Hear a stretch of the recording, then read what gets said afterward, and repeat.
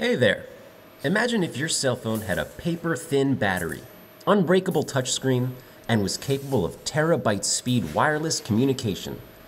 While it seems like a dream, carbon-based technologies have already made them possible. And if that's not enough, in the future, carbon could help create space elevators, filters that make seawater drinkable, bionic organs, and transplantable neurons. If carbon-based technologies have so much potential, maybe they can help me shed a couple of pounds? The wide impact of carbon nanotubes was discovered by IEEE Life Fellow Mildred Dresselhaus, a pioneer in the field of nanomaterials science.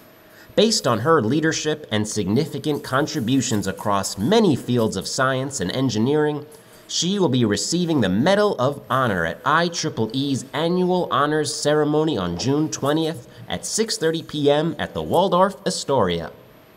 IEEE, the world's largest professional organization dedicated to advancing technology for the benefit of humanity, will also be honoring Dr. James Gosling, who is known as the father of the Java programming language, Dr. Paul G. Kaminski, who is best known for his leading role in the development of stealth aircraft, and Rodolfo Schöneburg, Marica Paurevic, and Hans Weisbarth, who created Pre-Safe, the system that tightens the front seat belts, adjusts seats, and closes windows if your car is skidding or needs to suddenly brake.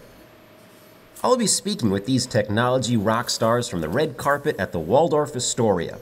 You can tune in to watch the pre-show activities, red carpet interviews, and then the ceremony on IEEE TV.